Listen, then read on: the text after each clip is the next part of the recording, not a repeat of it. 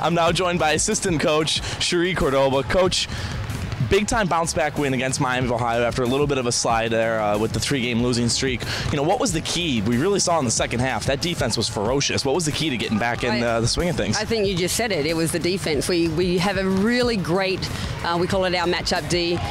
When we put that together and the parts of it move together, it's really hard to beat. And we were able to do that in the second half. Okay, so now moving forward here, we play Bowling Green Wednesday at 7 o'clock.